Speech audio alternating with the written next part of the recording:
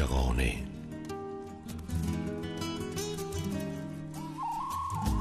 با مژده حبیبی.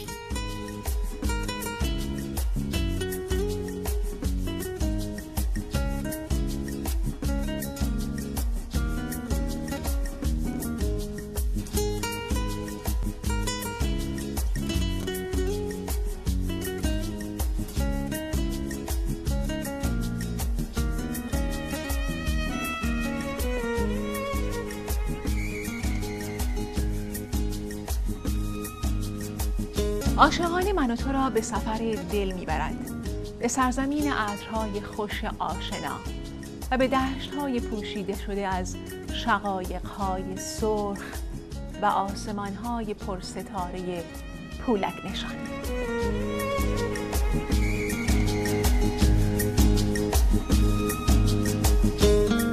عاشقانه از زیبایی‌ها سخن میگوید، از طراوت، از تازه شدن، از هرچه بوی عشق می‌دهد.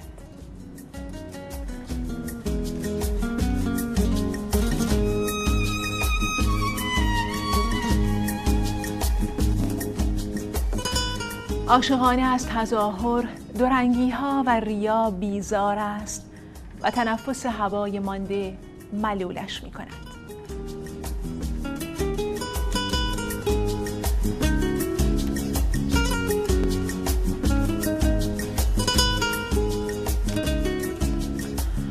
عاشقانه از مرزها و رنگها می‌گذرد، خطوط را رها می‌کند، همچنین شمارش اعداد را، و از میان شکل‌های هندسی محدود به پهنه‌های حسی وسعت پناه می‌برد.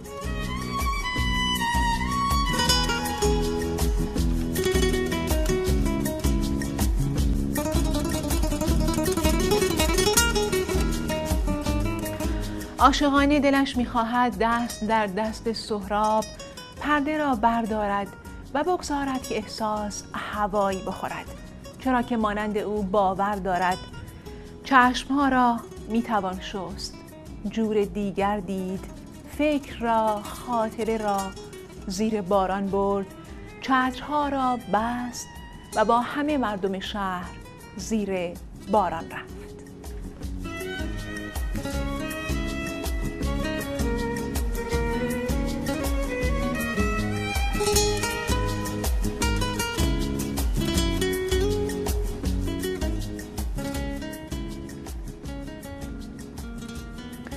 درودی گرم و صمیمانه حضور یکایک شما بینندگان عزیز و ارجمند و با آرزوی شادمانی و تندرستی برای شما هموطنان خوبم در هر کجای دنیا که هستید و تماشاگر این برنامه. من مژده حبیبی هستم و شما دعوت می‌کنم به برنامه دیگری از سری برنامه‌های عاشقانه توجه کنید. هفته گذشته در این برنامه نگاهی کوتاه داشتیم به زندگی و آثار بزرگبانوی غزل ایران خانم سیمین بهبهانی که خوشحالم بسیار مورد توجه شما دوستان و علاقمندان قرار گرفت و وعده دادم که این هفته ادامه این برنامه را خدمت شما ارائه کنم. سیمین بهبهانی در طول سالهای پربار زندگی خود آثار بسیار ارزشمندی به گنجینه ادبیات فارسی هدیه کرده که البته در این فرصت کوتاه نمی شود به آنها پرداخت، اما با هم نگاه کوتاه دیگری بر بخش‌هایی از آثار او خواهیم داشت. پس نفس به نفس و لحظه به لحظه همراه ما باشید.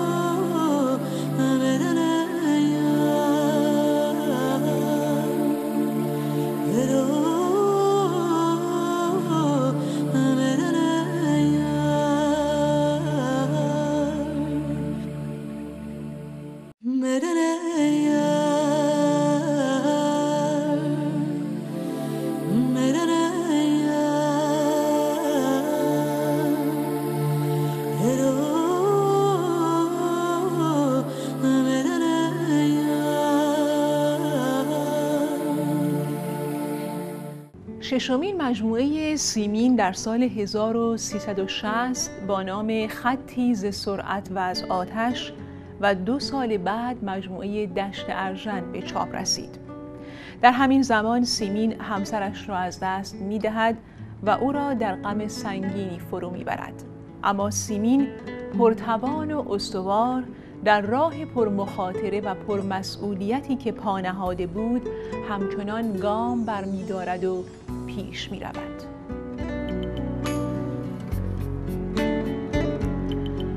در سال 1373 مجموعه کولی، نامه و عشق منتشر می‌شود.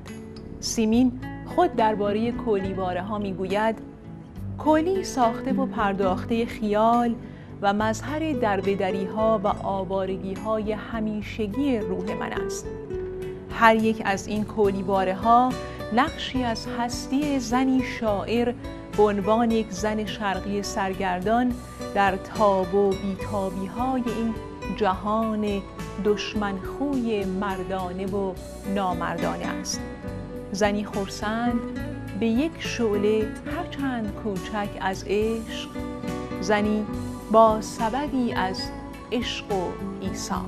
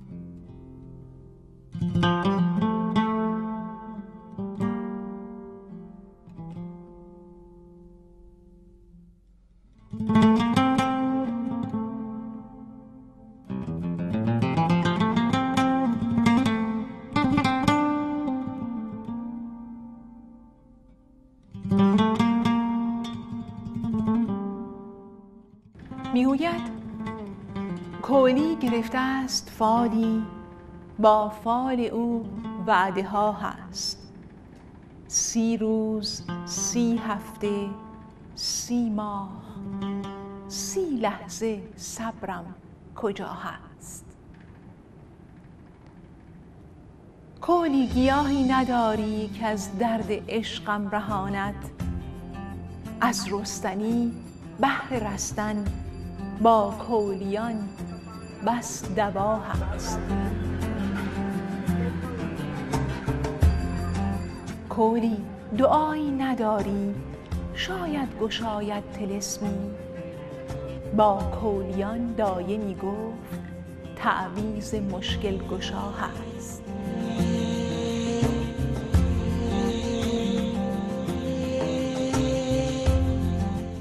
کولی بپرس از زبانش در سینه مهربانش، یک شعله هرچند کوچک از عشق من نیست یا هست؟ کولی دلی کنده دارم، با خود ببر زین دیارم، گر زان که در بیله هاتان بیگانه را نیز جا هست.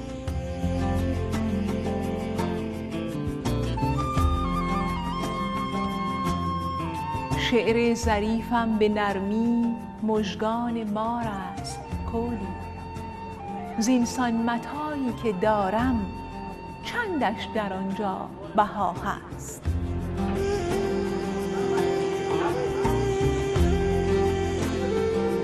کولی جوابم نگفتی، تقلید هر گفته کردی، با چون منی خسته آیا این طنز و شوخی روا هست؟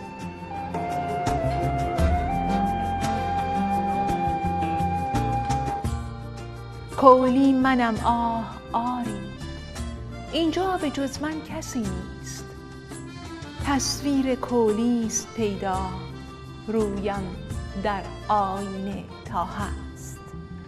بیشتر کاری که کردم در غزل هست. غزل معاصر را طوری گردوندم و طوری درش تصرف هایی کردم که با غزل گذشتگان به کلی فرق داره. یعنی تنها چیزی که از این غزل باقی مانده شکل هندسی اون هست و در محتوا، در انتخاب واژگانی که تاکنون در غزل به کار نمی رفته و در انتخاب اوزانی که تاکنون سابقه نداشته نوآوری هایی داشتم که صورت این غزل را به کلی از صورت غزل گذشتگان مجزا میکنه. میتونم بگم که در محدوده وزن به این اشکال برخوردم که اوزان قدیم چون 1000 سال مورد استفاده قرار گرفته و در اون واژه های به خصوصی نشسته، سیستم واژگان خودش رو پیدا کرده و با هر واژه غیر از اونها غریبی میکنه و من امروز احتیاج داشتم که از واژه‌های تازه استفاده کنم، از محتوای تازه استفاده کنم که در اون قالب غزل غریبی میکرد. به این جهت اون قالب رو کنار گذاشتم و سعی کردم اولین پاره کلامی رو که به ذهنم میرسه برای گفتن بگیرم و تکرارش کنم و با این تکرار بهش وزن بدم. به این ترتیب میبینیم که پیش روی ما گستره وسیعی از اوزان تازه باز میشه که اگر ازش استفاده بشه بسیار بسیار دست شاعر در ریتم باز خواهد بود. یعنی احتیاجی نداره که ریتم های مکرر رو درش کار. قابل توجه هموطنانی که مایل به خرید املاک مسکونی و تجاری هستند. پایین بودن قیمت‌های املاک، پایین بودن بهره‌های بانکی، افزایش اجاره‌ها، تورم قیمت کالاهای گوناگون به خصوص بنزین، افزایش جمعیت، کمبود خانه‌سازی و تحت فشار بودن بانک‌ها به علت وجود خانه‌های ضبط شده فراوان، زمان مناسب و استثنایی برای خرید املاک به وجود آورده است. این موقعیت استثنایی دائمی نخواهد بود. با مشاورین آگاه و پرتجربه تماس بگیرید و از این فرصت طلایی استفاده کنید. مسعود ریاضتی و همکاران در RRN ریلتی و RRN اینترنشنال در اکثر کشورهای جهان به خصوص آمریکا در خدمت شما عزیزان هستند. تلفن دفتر مرکزی در کالیفرنیا 888 909 47 26 و یا 858 634 42 32. شراره شیروانی مشاور و یاور مهربان و امین شما در امور املاک در شهر هیوستون. هیوستون چهارمین شهر بزرگ آمریکا، شهری امن با دانشگاه‌های معتبر و برجسته، مرکز تأسیسات نفتی و فضایی آمریکا و دارای مراکز بسیار پیشرفته پزشکی است که در همین حال یکی از ارزان‌ترین شهرهای آمریکا برای زندگی محسوب می‌شود. شهر هیوستون در بحران اقتصادی دچار رکود نشده و با ایرانی‌ها میهمان نواز، خونگرم و مهربان است. با شراره شیروانی تماس بگیرید. 713 443 38 80.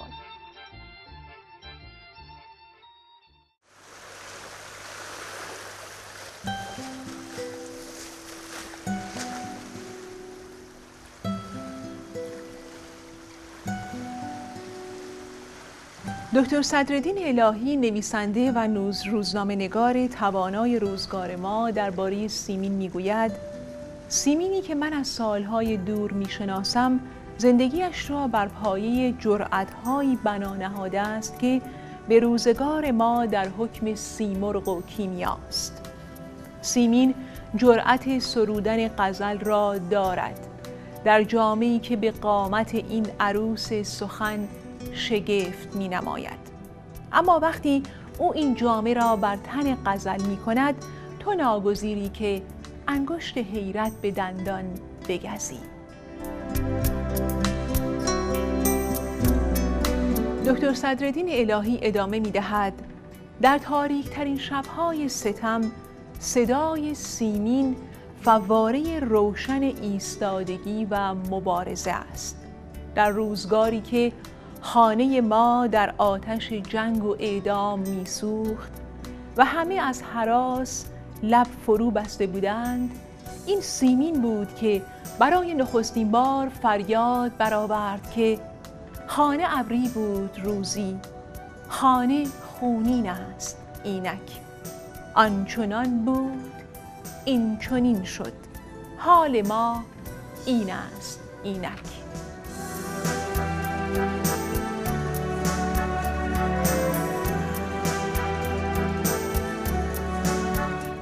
در سال 1378 سازمان جهانی حقوق بشر در برلین مدال کارل فون اوسیتسکی را به سیمین اهدا کرد و در همین حال جایزه هلمن حمد از سوی سازمان دیدبان حقوق بشر به او اهدا شد. در شهریور سال 1392 جایزه انجمن قلم مجارستان در شهر پچ با حضور سیمین به او اعطا شد. این جایزه شامل 50,000 پوند و تندیس انجمن قلم مجارستان بود. سیمین در طول سالهای زندگی در ایران همواره از فشارهای سیاسی و اجتماعی ناروا بر مردم کشورش در رنج بوده و آن را در اشعار خود منعکس کرده.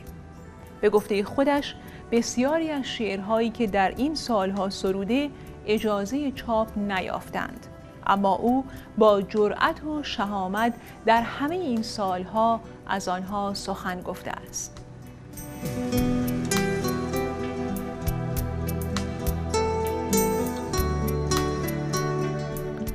سیمین به دنبال ناآرامی‌ها و در اعتراضهای مردمی به نتیجه انتخابات ریاست جمهوری سال 1388 در ایران با مردم همگام و همصدا شد و با وجود کهنسالی و جثه نحیفش در گردهمایی‌ها شرکت می‌جست و حتی مورد تعرض و خشونت فیزیکی قرار گرفت.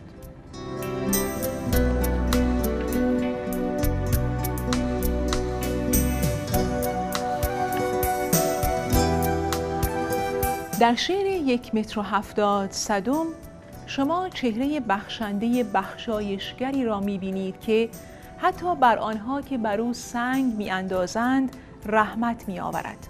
آنان را زاده‌های خود می‌داند و این همه مهر و بخشایش در سرزمین خون و خنجر و انتقام صدایی است نه برخاسته از زمین که فرود آمده از آسمان و این بر نمی آید مگر از زنی با قامتی بلندتر از سرو در تنگنای این شب بی باغ و درخت.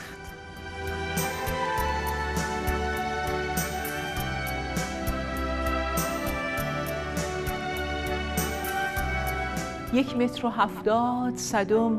افراشت قامت سخنم، 1.70 متر از شعر این خانه منم، 1.70 متر پاکیزگی ساده دلی، جان دلارای غزل جسم شکیبای زنم. زشت است اگر سیرت من خود را در او می نگری، هیها که سنگم نزنی آینم می شکنم. از جای برخیزم اگر پرسایه‌ام بیدبنم، بر خاک بنشینم اگر فرش ظریفم چمنم. یک مغز و 100 بیم عسس فکر است در 4 قدم، یک قلب و 100 شور هوس شعر است در پیرهنم. بر ریشم تیشه مزن حیف است افتادن من، در خشک ساران شما سبزم بلوطم کهنم. ای جملگی دشمن من جز حق چه گفتم به سخن، پاداش دشنام شما آهی به نفرین نزنم. انگار من زادمتان کژتاب و بدخوی و رمان، دست از شما گر بکشم مهر از شما بر نکنم. انگار من زادمتان ماری که نیشم بزند. من جز مدارا چه کنم با پاره جان و تنم. 70 سال این گل جا، 70 سال این گل جا، ماندم که از کف نرود 1 متر و 70 صدم گورم به خاک وطنم.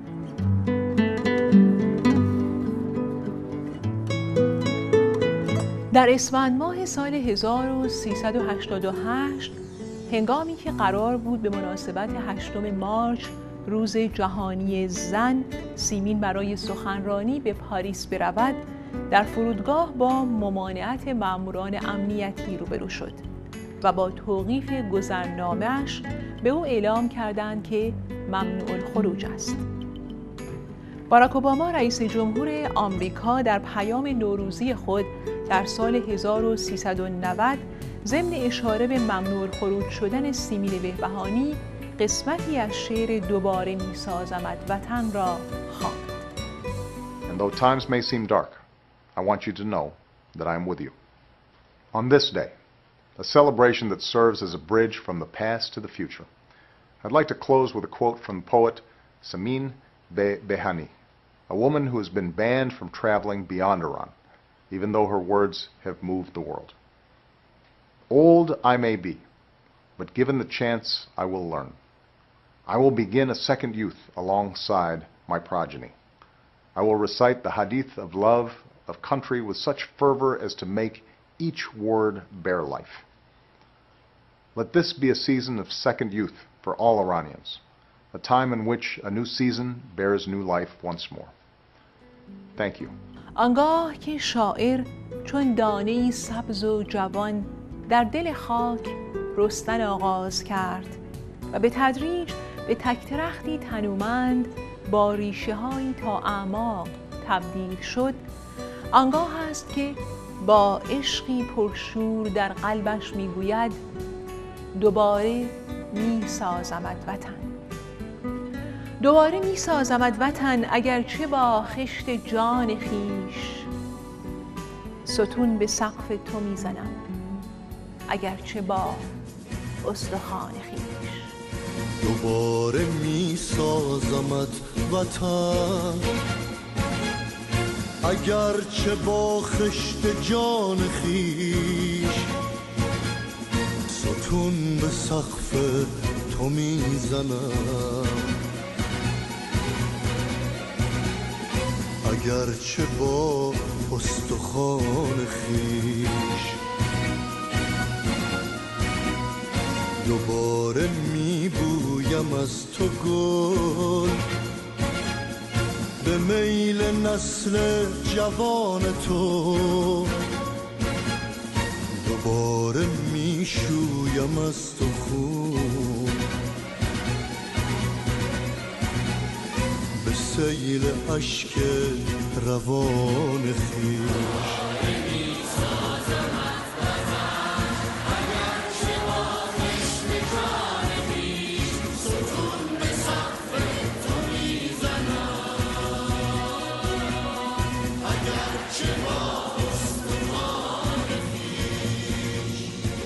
قلب سرشار از عشق سیمین بهبهانی، این ناخدای کشتی کلام در دریای حوادث، این بزرگ بانوی غزل اینان، همکنون در سرزمین زیبای خاطره های من و تو با نگاهی به فرداهای روشن در سینه می تپد. آثار پرمغز و ارزشمند سیمین همواره ماندگار است و نسل‌های آینده نیز از آنها بهره‌ها خواهند برد. از او سپاسگزاریم برای آنچه که تا امروز به ایران و ایرانی هدیه کرده. تنش سلامت، ذهنش همچنان پویا و قلمش پرتوان باد.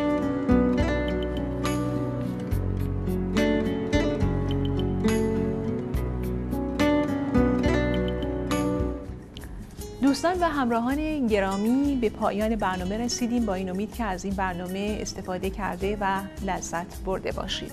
تشکر میکنم از خانم راشین در بخش تدوین و دیگر همکارانم در کادر فنی تلویزیون اندیشه. با سروده زیبایی از سیمین بهبهانی برنامه امروز عاشقانه را به پایان میبرم. چرا نورزم عشق؟ مگر نه عشق شیرین است؟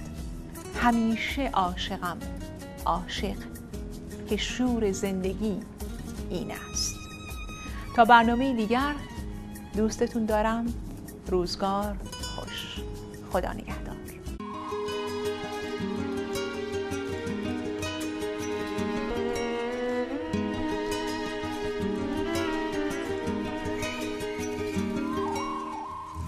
عاشقانه